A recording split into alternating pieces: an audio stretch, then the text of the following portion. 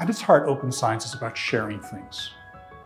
Data, methodologies, computer code, advanced algorithms, instructions for building complex pieces of equipment, so that your colleagues can leverage that and do even more exciting science.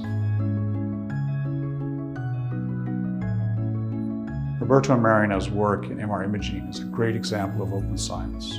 They have shared data, they've shared computer algorithms in their area of medical imaging processing that have benefited literally hundreds, if not thousands, of people around the world.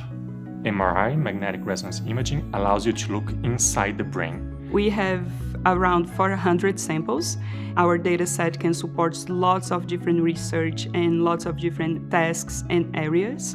If everybody has access to the same data, then we can fairly compare different models, see which model is the best one. My main research using this data set is to make MRI exams more efficient. Our idea is to have a machine that can help people doing things in a faster and more optimized way. Now we are preparing the second release of the dataset, and we're including now brain cancer, Alzheimer's disease, lupus, epilepsy, many other diseases, and we're hopeful that by including these new diseases in the dataset, we're going to have a better understanding not just of how the brain ages, but also how those diseases affect the human brain. People can use this dataset and come up with really cool stuff in the future that will help society.